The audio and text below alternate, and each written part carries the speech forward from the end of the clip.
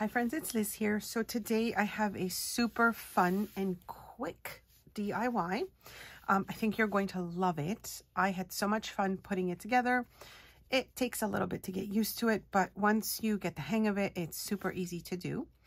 I am again using one of my favorite things, and that is recycling and repurposing junk mail envelopes. So first I'm going to show you what we're going to make. Then I'm going to show you how to make one. And then at the end of the video, I'm going to show you just different options that you could use for the elements that we're going to be doing here. So I love that it's a pocket that opens up like this. Isn't that super cool? And then you've got a nice large pocket that you can add anything to. So I think I fell in love with this idea. This is not my idea. I will put the name of the channel where I saw this just below here so you can see. And I followed, you know, the way she did it. I kind of tweaked it my way a little bit, of course. So that's what I'm going to show you today. So this little pocket here is so cool because it can either be added to a journal. If you want to know how to make a journal from start to finish, I have a video showing you how to make this one, which I will also link below. So like I said, you can make this into a pocket that you can add to a journal page. So now you've got, depending on how you glue it, you could have like an additional tuck spot, right? And then you've got, of course, your pocket at the top. You can slide anything through it. What I love about it is just how flat it lays. So if I wanted to also send this in snail mail, I could do that because this flattens down. Now the back, you'll see that it is an envelope. And so like I said, I'm going to show you how to make it. Okay, so to get started, going to grab yourself an envelope, and I'm going to use just these window ones that I get. You know, there's so many different ones that you can work with. To cover the envelope itself, and I have shown you how I like to do that to kind of cover the areas that we're using. I did use my printable, which I will also link below if you're interested, and thank you so much for your support, those of you that purchased my printables. It really does help me continue making these videos for you. Okay, so to get started, I'm just going to put this one aside. We need an envelope, and the way I like to have the envelope is to cut the slit on the top. So basically you can see how that's going to end up flipping down. So the idea is to cover, you know, the spot at the top, because this becomes your flap of your envelope. And then we're just going to cut it. So here I'm just cutting up to the folded line.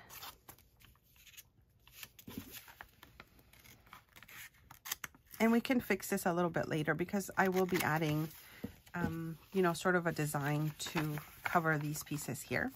Now for my envelope, as you notice here, there's like a little gap between the flip down, so the part we are removing. So what I'm doing here is I'm just going to just cut it a little bit further down, just maybe like a 1/4 inch or 1/2 inch, I should say. And you can just see again, it's just eyeballing it.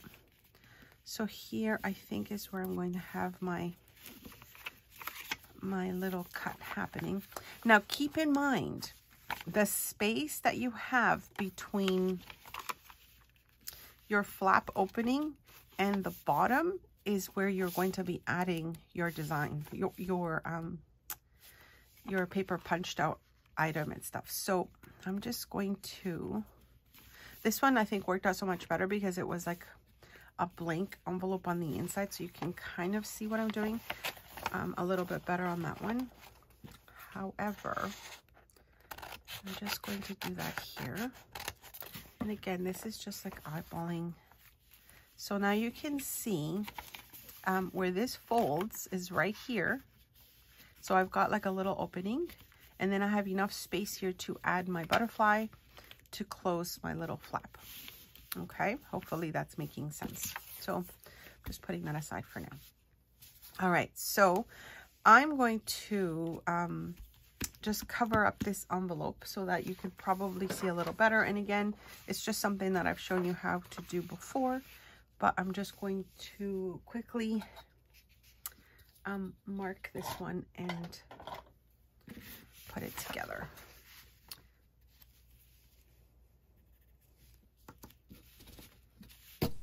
Okay, so I'm just going to be covering up the envelope, almost like in a collage style, using one of my pages from my printable. And as I mentioned, I will link it below if you're interested. I've also shared, I believe, a couple projects that I've made with some of these as well.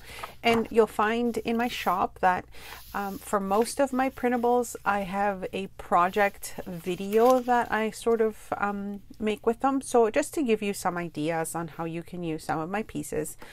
Of course, you can use any paper that you have to collage on these envelopes. But I just wanted to kind of use these extra printed copies that I have already, because I do like to use as much as I can of, you know, things that I have on my desk. The other thing I wanted to mention is I really do enjoy using junk mail envelopes, and I have several videos showing you different things I've made with them.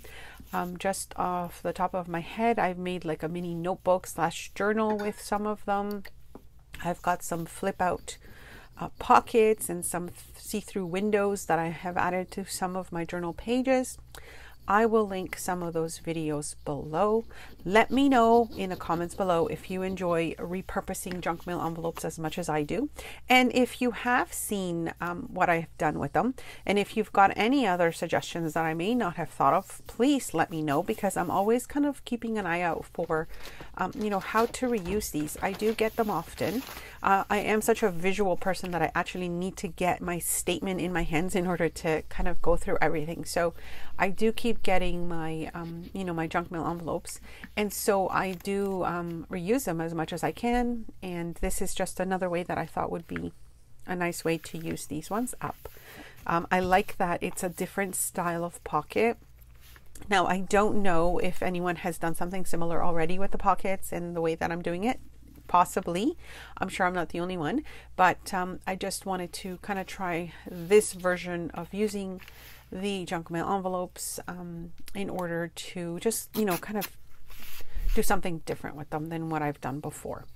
So as I continue to just kind of collage on the front here, keep in mind that if you are going to be adding this to a journal page, then you don't need to cover the back. You know, covering the front as well is just, it's up to you. I mean, you could always just spray it with some inks, you know, coffee stain it, tea stain it. I actually like the crinkle sound that the envelopes make after you have sprayed them with either, you know, a stain, or you have dyed them in coffee or tea. So it's just a nice thing. You can always just stamp on them instead of collaging. So there's so many options on using these junk mail envelopes. And if you don't get junk mail envelopes, I know some people have said that they don't, you know, they don't get them, then of course you can just use any envelope that you have on hand. The actual closure itself that I'm going to show you how to do, you don't necessarily need to just add it to this, you know, but it's just, I think it's a nice different way to have a closure for something. You know, we've tried so many different ways before. I know, like, I usually enjoy Velcro or tying them with strings, like if they are, you know, the coin envelopes where you've got the top and bottom kind of circle closure, and then you wrap your string around it. You could do that as well. But I do like this new version because it's just so fun to put together. And I think it's just, you know, extra special if you are sending this in snail mail to a friend. Then I think it'd be nice to get something like this.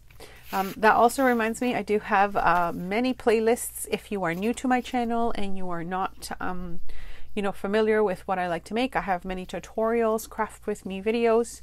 The latest ones have been the one-page wonders, and I've recently started with a two-page wonder. So I'm going to be adding to that as well, because I think it's just so fun to, you know, use up our pieces that we have, and you know, scraps, etc. if you've got them around. So again, just getting back to finishing the flap here. This also reinforces the envelope a little bit. It just gives it a little more strength because we will be adding, you know, we kind of will be cutting into it and then adding our piece, that is our paper punch or our die cut piece to use as our closure. And like I said before, you know, you can use whatever you have really. If it's something that you can sort of bend in half and then kind of close it to make the closure for your pocket. So here I'm just finishing gluing the sides because I had kind of cut a little bit into that. And now I'm just going to show you how we add the butterfly and the slits so that we can open this up. Okay, so now we have our little punched out butterfly. Now this is going to determine the size of your slit that you're going to open. So for my particular butterfly, and I'm just going to show you this way so you can kind of see I've made a little template for it. You can kind of see that I've left just like 1/8 of an inch from the top and the bottom. Okay, and my butterfly happens to be, and I don't know if that's going to make a difference for you or not. So let's see, it's 1 1/16 by about 1 inch. Okay, that's the size of my butterfly. But again, I don't know. I'm using my butterfly punch from EK Success. Okay, and I've got it on that butterfly. But you can use a heart. You can use whatever design you want. The trick is to measure your design on whatever your template is going to be. Okay, so if I put my butterfly on this piece of paper, I want to leave like a little bit on the top and just a little bit on the bottom. And so what I mean by that is you can see here, okay, that my template is just slightly bigger than my butterfly, right? If you can kind of see there. And that's why this part is a little hard to give you the size, but I'm trying to do that if I can.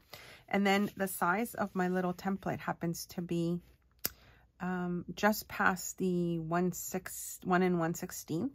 Okay, so because what I want is to make sure that my butterfly wings fit through my slit. So this will depend on the size of your die cut or paper punch that you are using. Okay, but this makes sure that my butterfly fits right through, because what I want is the wings to go through the opening. And I'm going to do it this way so you can see better.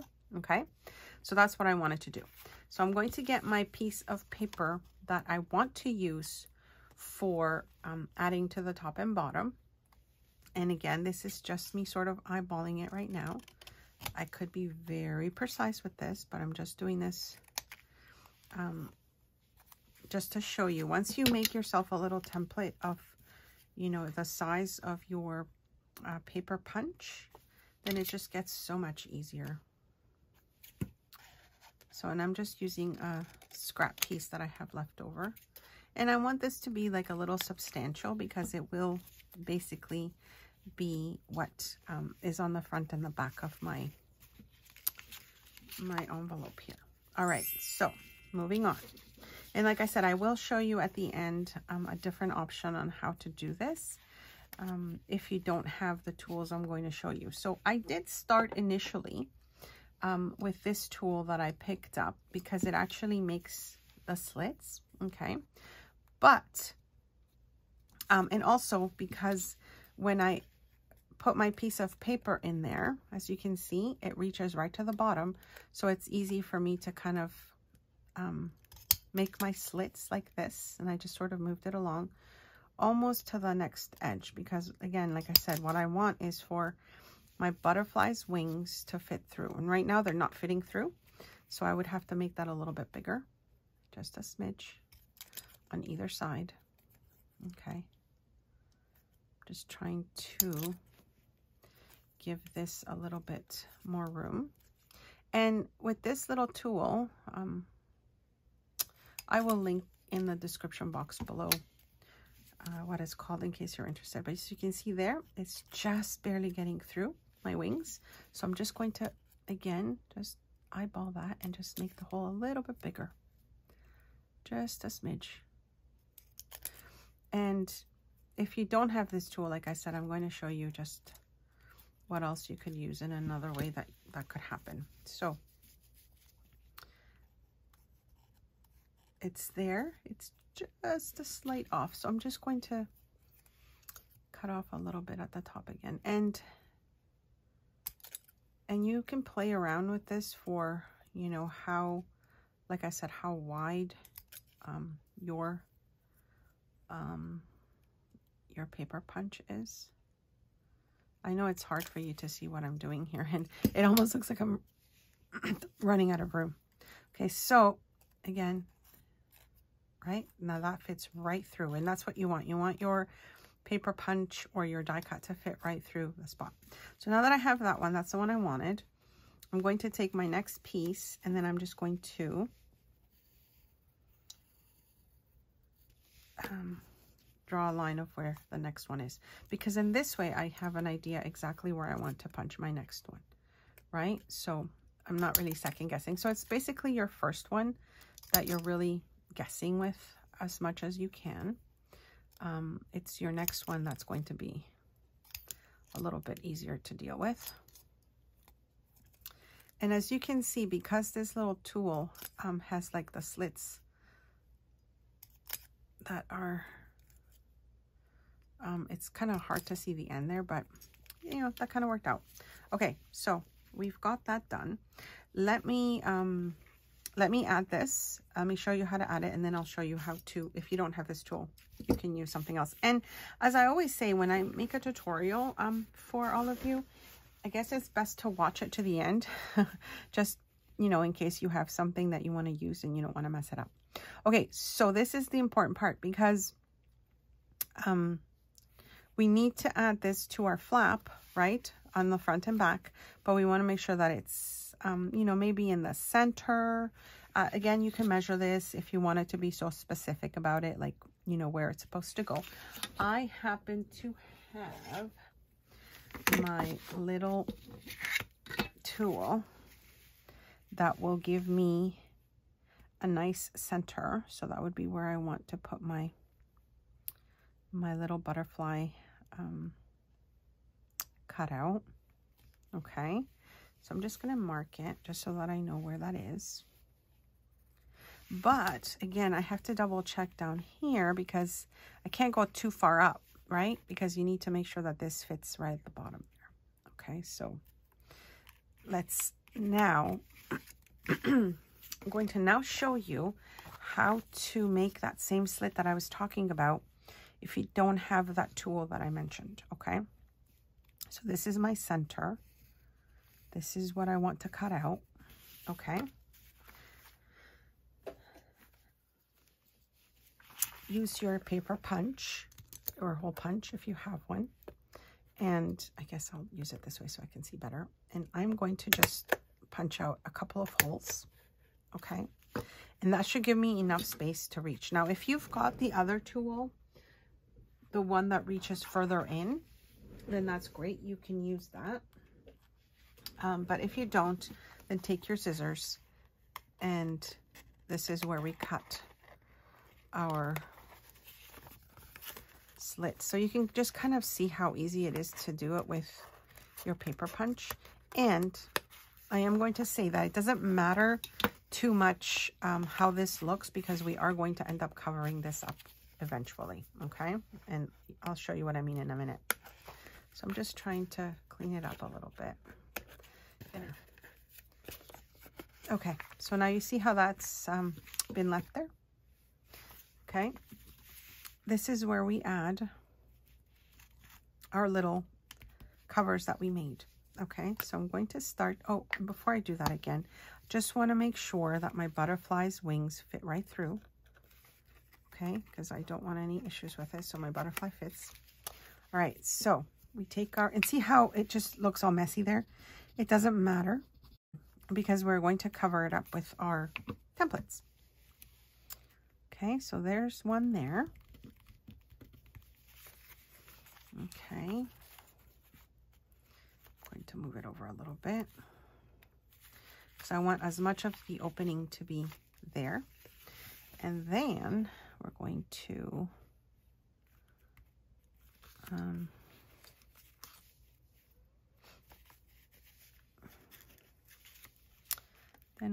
to cover up this side. Okay, so again, just adding our glue.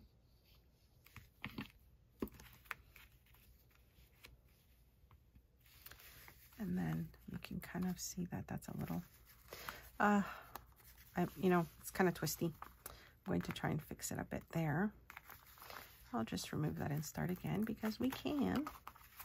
I didn't check that beforehand, but here we are. I don't want it to be all like messy there. Okay. So now if I need to clean this up, which I might, I could do that, but you can kind of see how that's looking there, right? This is the fun part again.